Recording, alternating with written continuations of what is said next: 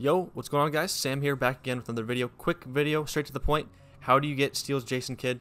I've been getting this question a lot all day on Twitter, Discord, in my streams, and yeah, just follow these steps. You'll get steals easily. I know you need it. You need to get steals for Jason Kidd for 2 games and probably 3 if you want to get the triple doubles. So follow these steps. It's super easy. And as you can see, ignore my Jason Kidd. I know he's at Amethyst. It doesn't matter. This works for Sapphire. I promise you.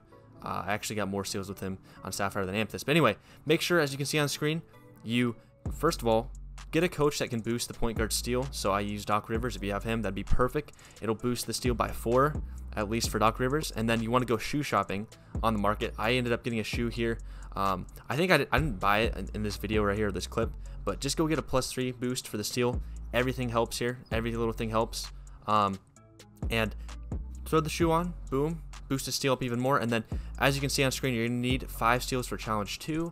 And then I believe it's challenge 11 and 12. I think, yeah, 11 and 12.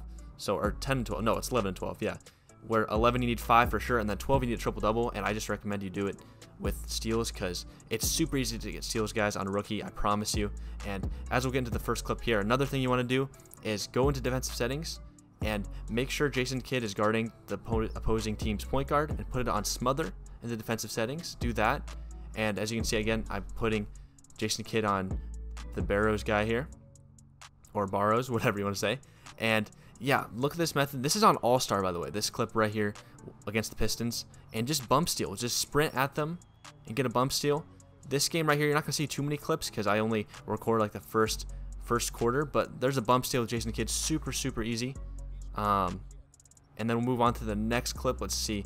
Just keep running at them, and guys, you're gonna get steals, I promise. Another thing you can do is double team. You hold L1, you can double team, that'll help. But I think the bumping technique will be good enough, especially on rookie, because this is on All-Star and I'm getting steals.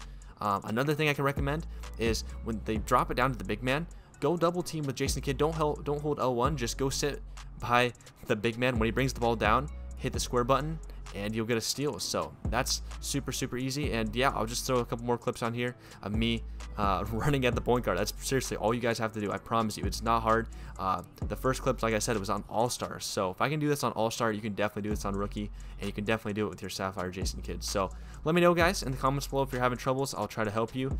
But this video, it's really not that hard, guys. Just follow this guide. Look at these animations. Just run towards the ball. Try to steal cheese the CPU, and you'll get 5 steals or 10 steals in no time. So let me know in the comments below if you need help or any way I can improve these videos. And yeah, with that being said, I will see you guys in the next video. Peace out.